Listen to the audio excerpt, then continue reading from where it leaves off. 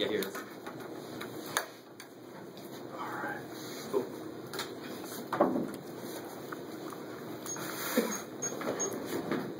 Run me through how someone gets a Pell Grant. Okay. So this program is currently offered to citizens. There's a universal application, right? A Pell Grant. You choose to apply. Yeah, You choose to apply. it's voluntary, but my solvency It's only app very is clear. approved. It's a voluntary program. So you Right. feel out the program is available. But I don't. But the point of my solving is not because they're forced. It's just because they get the opportunity, right, to receive these Pell Grants. Sure. I'm sure that most prisoners would take up that opportunity if they had the chance. I would right? agree. In fact, I would say that. Okay, sure, that's true. So let's just talk Right, about the this is a good framework. idea. Sure. What does it mean for something to be universal? All right, for something to be universal, it has to apply in all potential circumstances, like a All general potential rule, circumstances. right? That So wouldn't. what is the rule of consequentials? What is the rule of util? That we should minimize suffering. That What suffering, is suffering?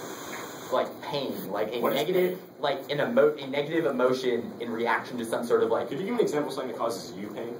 something that causes me pain. Well, losing this round would most certainly cause me a lot. Right, that's kind of funny because if you were to lose this round, it would cause me a lot of pleasure. So is losing the round objectively good? Well, we or would have to bad? weigh that, right? Sure. Like, So give me an like example. dropping, like Wait, hold on, Adam. So how would we weigh between you feeling the negative effects of losing the round and me feeling a lot of happiness from winning? I would like you to lose too, right? Like, obviously, I like you. You're my friend. I mean, my advantages prove that it's possible that we can aggregate. Wait. So give me an example of that specific example. How do we weigh between your lack of happiness and my happiness? Okay, so dropping me leads to East Asian nuclear war. No.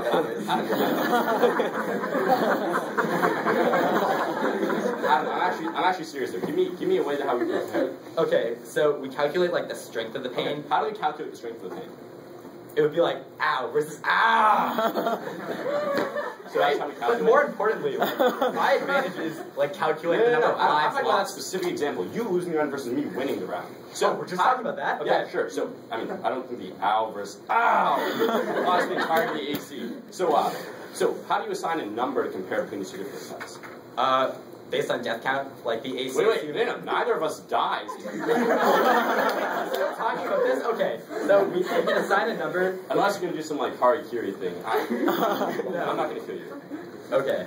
So I wouldn't know exactly how to answer the question of whether how we weigh like our specific, right? Like I weigh my advantage. Wait, so how is util a universal rule if it can't even apply in this situation? Right. The argument is that no, because we have to take into account everyone's interests. Everyone's that require Wait, maximizing. okay, I understand what we should maximize. How do we determine everyone's interests? Right. Your dad probably wants you to win the round, but my parents are both in the back, and there are two of them here. Well, we compare the strength of the impact. The strength of the impact. Right. So, For example. wait. So how do we know how much my mom wants me to win the round? She might secretly be rooting for you. How do we tell? No, I mean, my dad needs all the poll cap that he can get to pass like key economic reform. I'm serious. But all right. I hope he doesn't. Seriously, it's contextual to the AC. Death count, taking into account everyone's interest. Just to be very clear, your universal rule is contextual to the AC. Right. Okay.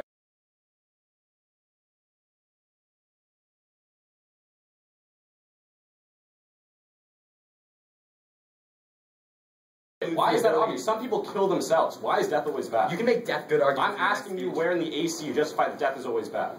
I mean, my impact evidence kind of emphasizes that. It emphasized that, but what's the reason why death is always bad? Death precludes the ability to experience pleasure. Why? Why? Then why do people kill themselves? I mean, when people, like... Why do people kill themselves, Adam? I mean, people kill themselves because they just feel that, like, because the pain would outweigh, but that's contextual to their lives, right? There's always a risk that our life can be made better if we exist, right? My argument is that we can reconcile util with value to life. My argument is that we should make life as good as possible, right?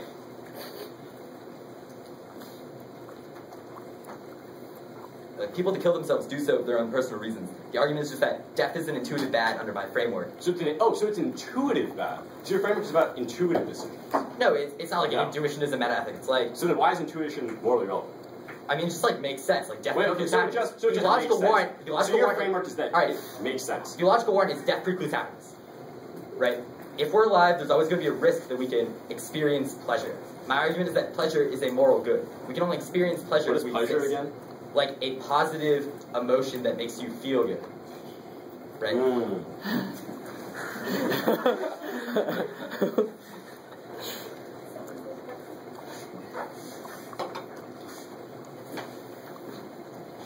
Are you aware that Rakowski is a deontologist, and that the paragraph you cut is right before the paragraph where he goes into rebut utilitarianism?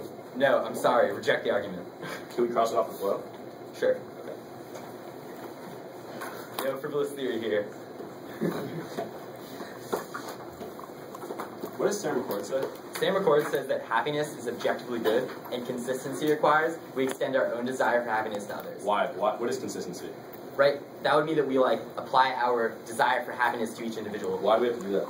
Okay, so when someone thinks that their happiness is good, like, they implicitly assume that that happiness is, like... Why? Why is that happiness objectively good versus subjectively good? They assume that it's, like, self-evident, like, an egoist would Wait, assume... why is that? So it's about egoism. Well, no, it's So just can like... we assume, per your frame, that everyone is internally motivated and self-interested?